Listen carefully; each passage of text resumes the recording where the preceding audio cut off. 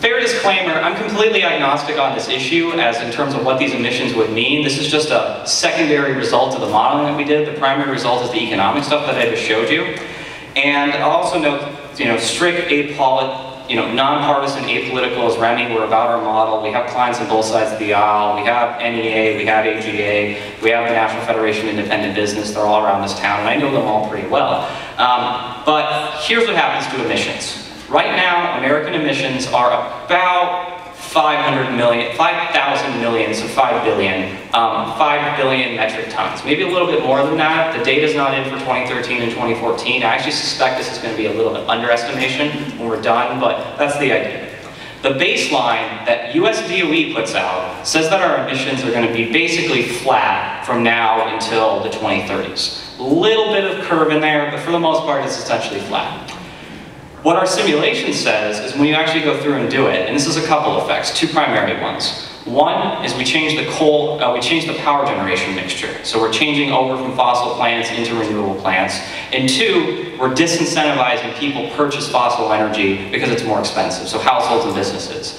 And this is when you actually rack it up in terms of carbon dioxide, what happens. It's about 33% by 2025, and it's almost quite 50% by 2035. So this is just a consequence of the fiscal reform. It's not even officially a goal or a necessary premise of the fiscal reform, but this is the consequence of it. You all probably know better than me how to contextualize this in terms of world emissions, in terms of national emissions, but this obviously would be fairly significant, 50% in the next 20 years. Here's the revenues on your carbon tax. 2 points to be made here. One, it's a lot of money. Like almost absurd amounts. Humans cannot comprehend these funds. I can't for that matter. $600 billion by 2035 or so. The federal budget right now in terms of total revenues is about 3 trillion or so, at least individual income taxes. So it's not of that scale, but it's the next order down. This is more than federal excise taxes. This is way more than the corporate income tax. So that's the first point. It's a lot of money. Second point is notice its shape. It's that logarithmic curve, but it's not like upsy downsy. It's not a frowny face. It doesn't come back to zero. At least within the time horizon that we're talking about, because we're constantly increasing the rate, emissions aren't at zero. The goal is of course zero, or at least I think that is the goal eventually. But because emissions are going down, but the rate is going up, the actual revenues are quote-unquote robust. This is a revenue source that's somewhat dependable, at least in our time horizon, for whatever the feds want to do with it. It would eventually tip over. You would essentially see that frowny curve, but it's going to be in a longer time horizon than we have at least. But of course, this is not actually tax revenue for the government. This does not go into the general fund. This does not go into the Social Security Trust Fund. This goes into the rebate fund. This goes into the United States version of the Alaska Permanent Fund. Here's what people get back. And this is by family. I imagine the standard family of 4, 2 adults, 2 children. I could do it by per capita, by individual, but I figured this was a good way to contextualize it. And remember, it's monthly, so put it in context to your mortgage payment or your car payments. It starts low, about 50 bucks a month, and by the time at the end of the time horizon, it's about $400 per month. And again, it's the same concept, it's robust. And it's actually slightly growing faster for families because our economy tends to go faster than our demographics do. So it actually gets bigger in a proportional sense over time for each individual family. So this is what people would actually get back. And I'll note, I'm putting this in everything, but this is all in real dollars, it's all inflation adjusted. So this isn't, the average income in the United States in 2050 will be $500,000 or $1 million, but in real terms it won't be nearly that much because most of that's inflation. So this is all in real dollars. This is as if it was done right now or as if it was done in 2012. So it's a real dollars concept. Here's what happens to the cost of living. This is one of the big criticisms of something like this is going to be, is that it increases the cost of living for individuals inside the economy. And we have a price index. We have a CPI inside the model. So I'm like, all right, I'll just look at it. And it's about 2%. It makes the cost of living in total, in terms of price, is about 2% higher. For context, say an average family spends 10% of their income on energy, you double that cost, you now all of a sudden have made this a couple % higher. So it's not a tremendous impact. It is slightly negative, but it is not tremendous relative to a baseline. If anything, the way to think about this, 2% is basically basically 1 year of inflation. It's as if we have 1 extra year of inflation between now and 2035. It's 1/20th of what our inflation would be otherwise. Here's real income per capita. This is different from GDP. This is household income. This is part of GDP, but it's only what goes to households. And this is the net of the dividend, the additional jobs, because those jobs have wages behind them, divided by the higher cost. This does assume that higher cost does hurt real income. And on a per capita basis, $220.35, again, it's the same kind of shape we've been seeing, but it's $500 to $800 or so, relatively speaking. So imagine everyone in this room, imagine all your spouses, all your children, all your family members. Roughly speaking, household income would be about $800 higher for all of you. After the dividend, after more people having jobs who wouldn't have had otherwise, and then also adjusting for the fact that you have to pay more for energy and other commodities because of it. Annually. Annually. This is definitely an annual number. If it's per month, yeah, that's a big number. The only monthly figure in the entire report is actually this one, just for clarity's sake. And notice I do label those monthly here. And it's an annual model, so it's just that message. All right, now, power generation. This is for what I like to affectionately call the watt-heads in the room. The left is our baseline. This is what Reed said is going to happen if we don't do anything, quote unquote. Orange is natural gas, red is nuclear power, blue is coal. And then the stuff at the top, the lime green color, is wind, and the gold color is solar. There's also the white color in the middle, kind of top middle. That's hydro, which actually is not going to change very much because we're kind of out of rivers. We can add a little bit, but for the most part we've dammed what we can. We've gotten all the feet that we can. So that's the baseline. Coal persists. Nuclear is declining because the plants aren't being renewed. Eventually they're just being retired slowly. Gas is expanding to kind of take up what nuclear is dropping. And there's a little bit extra wind and solar. That was the orange dot you saw earlier in Kansas and Iowa. Now, alternative. Coal is not economical. It is not competitive on the grid by the 2020s. And it's not.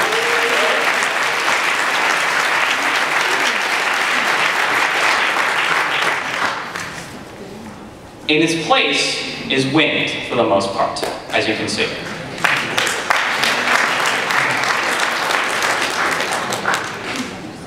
You also have a decent amount extra nuclear. And I know that's a complicated history of the environmental movement. I'm just going to assume that this model is based on cost, it's not based on regulatory hurdle, and it's not based on public relations. It's based on the economics alone. So nuclear makes economic sense. So what you can imagine now is our power system now is almost two-tiered. We have plants that are run 100% of the time as base load, and we have plants that are turned on and off as they're needed. Those plants are basically coal and gas. They sometimes switch each other's role, but that's basically what happens. That is what keeps going on in our baseline. What happens in the alternative is now we have three classes. We have variable power, which is wind and solar. There are days when the wind doesn't blow and the sun doesn't shine. We have base load, which is essentially hydro and nuclear. That is run 100% of the time, close to 100% capacity. And then we have gas that fills up the middle. Gas will definitely still be part of the mixture. There's going to be more sequestration of that gas. Based on the DOE data, they say it's economical at these price of carbon levels. Those are the peak plants. They're going to be run basically a couple days in the middle of the summer when it's really hot and people are running their air conditioners. They do emit, and you have to pay a heavy carbon tax because of that, but they're really cheap, and they cycle incredibly well. And they're also, in some senses, going to be kind of the opposite of the wind. If you have a giant wind farm in western Iowa and you have a windless day, you might run a gas plant that day to make up the difference. So those two are going to be kind of cycling with each other, while the hydro and the nuclear takes the base of this. And just to point this out to everyone is notice, solar, wind, biofuels, geothermal, hydro, sequestered gas, and nuclear, all are basically zero carbon or very, very close to zero carbon sources. There's only a little bit of gas left that's actually emitting. There's 3 coal plants in Pennsylvania that we actually had surviving. So it's not completely gone, but for the most part. But this is what we see happening to our power grid. It makes economic sense to do what's on the right instead of on the left because of this carbon tax as we have it.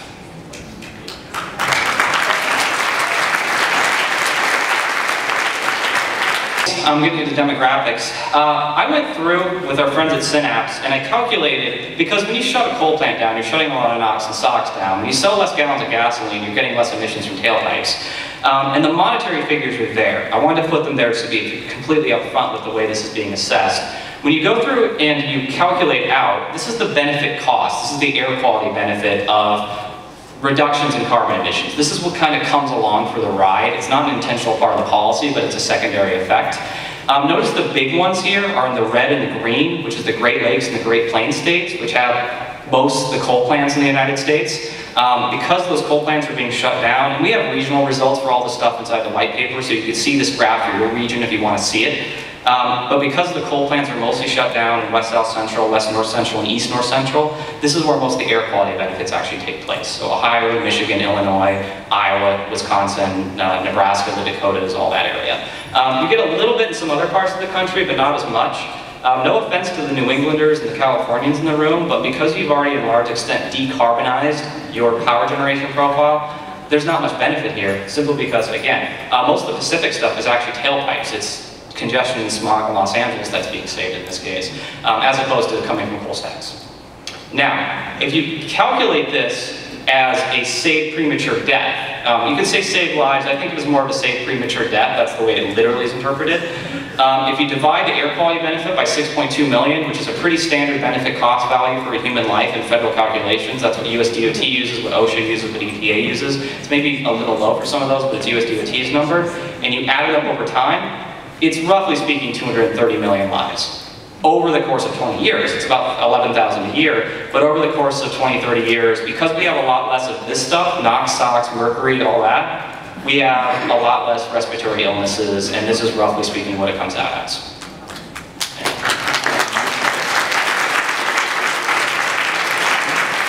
A couple points here.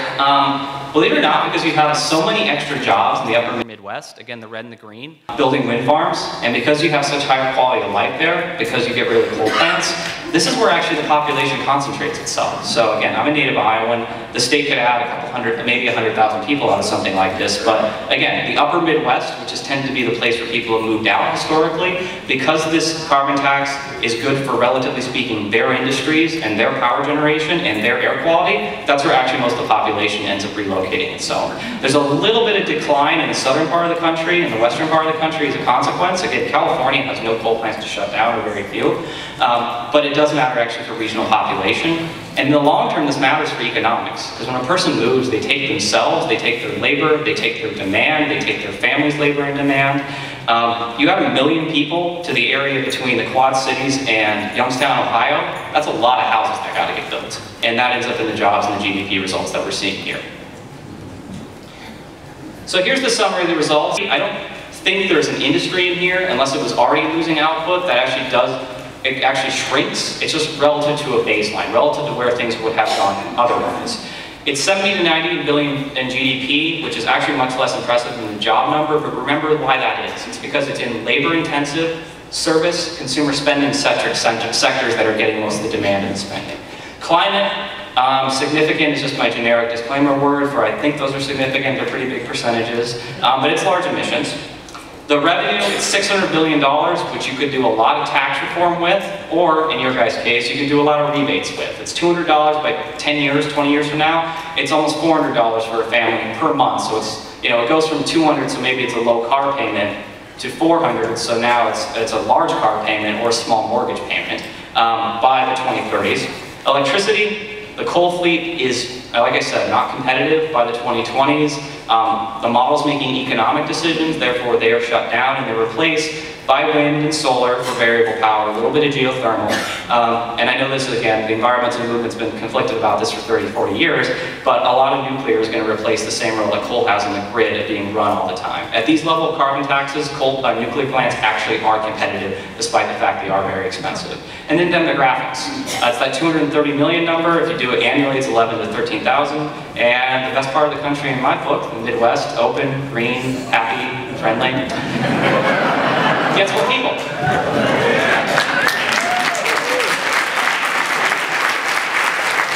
It's always been a trade-off. And I remember watching Vice President Gore and Governor Bush in 2000. You can watch Mitch McConnell and Lisa McCarthy, I forget her first name, but McCarthy from EPA argue about this kind of stuff now. It's Gene McCarthy. It's always good for the environment, but it's bad for the economy. And the problem here is it's always been looked at as a regulatory issue, a command and control issue. It's never been looked at as a tax issue. This is a tax reform study, first and foremost. The environmental stuff, again, is an accident that comes along with it. It's an indirect effect. When you look at these as tax reform, they don't necessarily have to come out that way. Think of this as a tax swap away from taxing income or capital towards taxing energy or taxing emissions. Not energy, we're not taxing renewable energy, we're taxing emissions. When you do it that way, that quote-unquote infernal trade-off, that this could be bad for the economy, and they're not wrong in a lot of cases. If you do things and you're not encompassing the losers, if you're not bringing any revenue in, it can be bad for the economy, and it has been in a lot of cases. It also, and this is kind of the standard game theory, and I've had this response plenty of times, is people always say, well, okay, maybe we save emissions here, but the Chinese are just going to make up the difference in a week. And they're not necessarily in a lot of cases wrong. But notice what goes on here is, this is good for our economy. What the rest of the world doing is irrelevant. The prisoner's dilemma, the game theory of this doesn't matter anymore, because our optimal strategy is to do it anyways. It doesn't matter what they do. And because of that border adjustment,